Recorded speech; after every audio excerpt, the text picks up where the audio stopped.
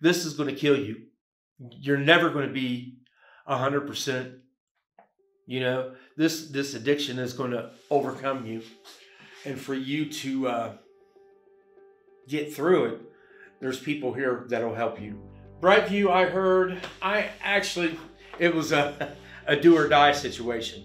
My wife found it, and she said, either you go to Brightview or me and the 7 grandkids and your kids are leaving. We are done. You support yourself. You lost your job because of alcoholism after 40 years.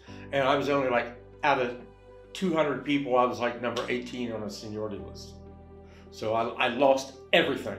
I went off an 85-foot cliff in my Jeep, totaled my car, just blacked out because I was having withdrawals from alcohol. So yeah, and that's how I found Brightview. I only read and write on a 3rd grade education. I never went to school. I was abused as a child, molested.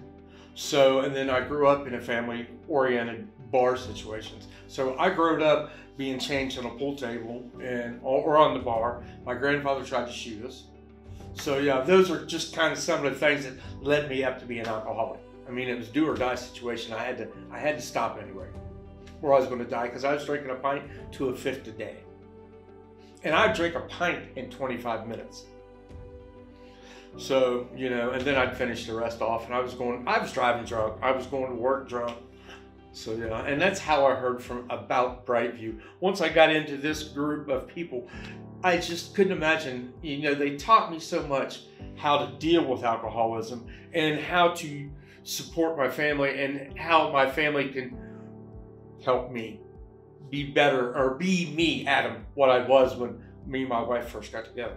I can't speak enough about these people. I can't. You know, I was going through the withdrawals, the GTs. I lost a job. I had no income. I was at my wit's end. I was in a very dark place, you know, and I had dirty thoughts going through my mind. And these people helped me find my way through the fog into, you know, a light where I could be safe. I learned about myself because I had self-esteem issues as an alcoholic, and being abused and molested as a child. I learned that didn't make me. You know, they taught me how to shun away from that. You know, I don't know the right word to use for it, but they taught me how to respect myself and feel about myself, and knowing that wasn't me that was doing that. You know, that was them. That was their desire, their whatever. You know, and they taught me that I had self-esteem. They taught me that, you know, you raised a family. You raised a family of 4. You know, you put them through college. You've done everything as a father. Just because you're not working now doesn't mean you're not worth something, because you are worth something. You're worth something to your kids. You're worth something. I talk to my son now more than I have in the last 15 years. He's 34. And because of being an alcoholic, I wasn't allowed to see his daughter, you know. So, you know, he calls me almost every day.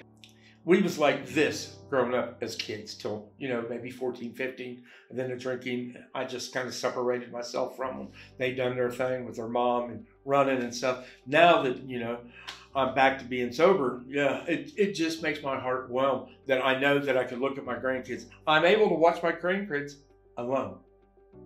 And that's what I do now. I stay home with my grandkids. I watch 4 of them every day.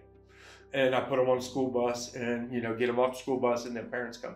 You know, that means a lot to me that they trust me with their children, because I wasn't allowed to even they wouldn't come to the house. They wouldn't even come in the same room with me. They wouldn't allow them no hugs, no kisses. So yeah, it's a big deal. It's a big deal in my heart knowing that I've conquered that.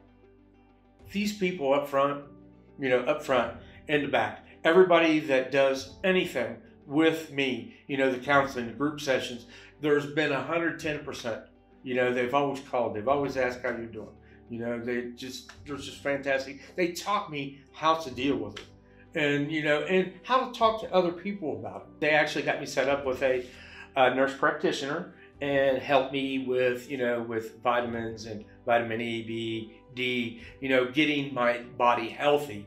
And, you know, it's a process. It's taken a year with vitamins and everything to get my body in a healthy place.